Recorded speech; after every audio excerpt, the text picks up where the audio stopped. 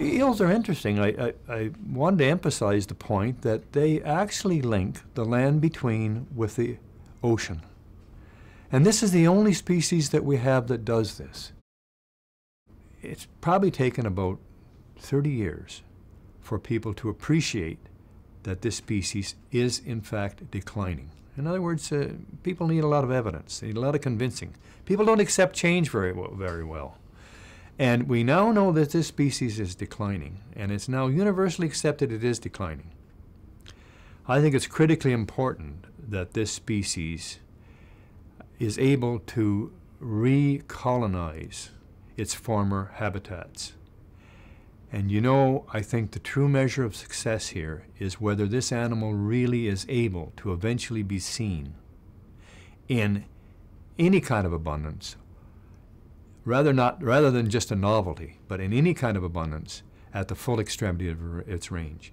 And the full extremity of its range would be the land between. I have studied the American eel and watched this decline, documented it. We've done a number of studies on various aspects of the American eel, mainly looking at changes in abundance. One way we look at change in abundance is we electrofish, which puts an electric current through the water, which stuns the fish, doesn't kill it. We can take the fish and measure it. We measure it and weigh it and release it. And we can actually measure the density of fish on an area basis, and we've used this method now for a long time. In fact, some of our indices that we developed with commercial fishermen, actually, who used this method, and now can't fish because the fisheries have been closed. We actually hire this fisherman to actually go on and electrofish for us to continue these indices. So we can see whether they're increasing in abundance a bit or whether they're declining. I think we need to know whether this fish is present.